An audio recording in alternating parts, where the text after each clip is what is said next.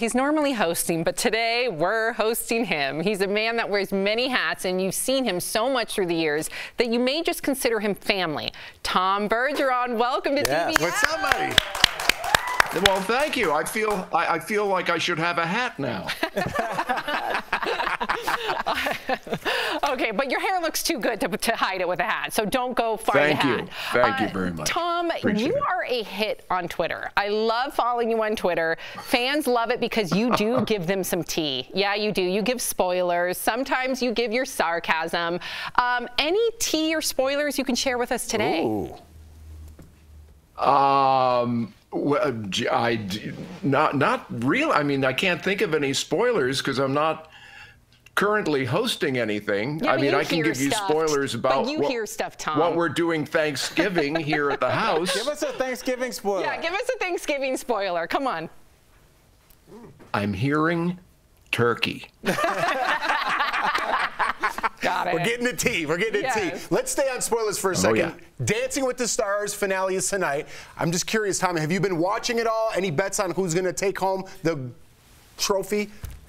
The mirror ball. The mirror ball, yeah, that's it. I haven't seen the show since, when was the last time I was there? The end of 2019. Wow. Yeah. So can you give us a spoiler from that season?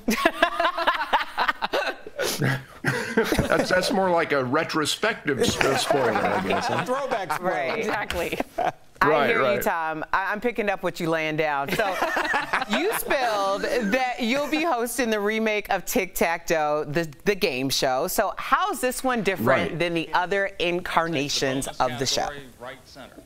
Well, one would hope the graphics are a bit more modern. We shot the pilot for that in June.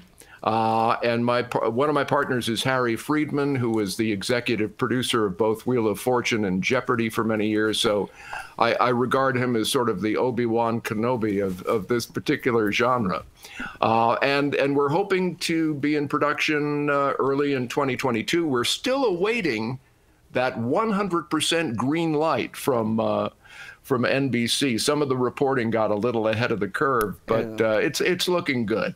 And if they don't pick it up, I can always do it, like for birthday parties. We can bring a portable game to your house. I love the way you think. And I mean, you are one of the most polished people on television. So, like, we always see you looking good. 100%. Tom, you know how you do. But you know this business. Things are crazy right before the camera turns on. So, like, is there, like, a crazy moment that you can think of that happened right before the camera started rolling? There was, well, first of all, I have to preface that by saying I love live television, and I love the potential for live chaos. So there was one night years ago, it was a show day of Dancing with the Stars, which we shot at CBS Television City, and they had a power outage. And we only had minimal lighting available, and I was thrilled. I just thought, this is going to be fun to play with on live TV. And I think James Corden was doing the Late Late Show by flashlight, that kind of thing. And I was really disappointed when they got the power back up 100%, and we just did the show as normal. But the producer, executive producer at the time, Rob Wade, came up to me, and he could see how excited I was, and he went, "You love this." I can't say the word he used, but I said, "Yeah, I do." Yep. It's thrilling. There's something thrilling about it all. So, Tom, before you go, you're hosting the table read of It's a Wonderful Life, which has an all-star cast and is my mother's favorite movie. Yeah. So do you think Jason Sudeikis will do George Bailey justice? Oh, absolutely. I mean, can you think of somebody like Jason and Tom Hanks are probably latter-day Jimmy Stewarts, right?